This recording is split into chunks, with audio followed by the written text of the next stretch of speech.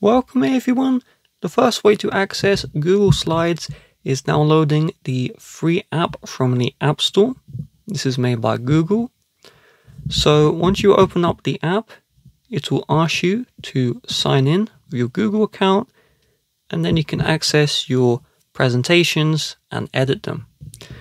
Not all features are available on the mobile app, so if you want to access all of the features, you will need to get the Google Chrome browser from the App Store.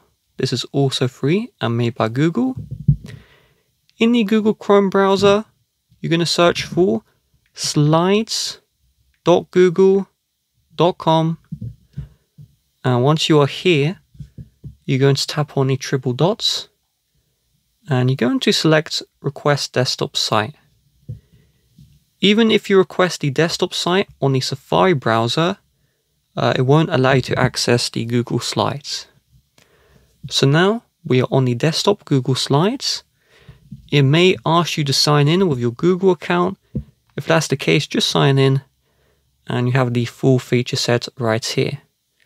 Just note the desktop site may be a little bit more glitchy as it's a desktop site running on mobile.